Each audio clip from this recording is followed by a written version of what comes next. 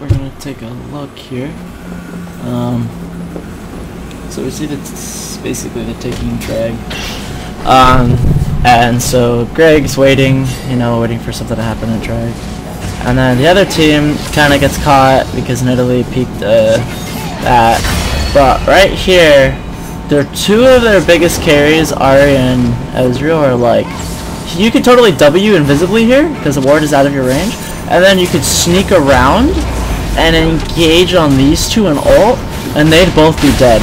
And after you get that reset, you're getting 10% of your health back because of the thingy you have, the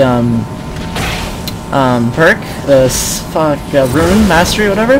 Then after you killed those two, you could have gone onto the Udyr, and then with the Udyr dead, you could have killed the Garen. That would have easily been 4 kills, and that, honest to God, would have been a quadra kill. And after that quadra kill, you had your 80 carry and your support up, which is basically Ashe and the Lucian.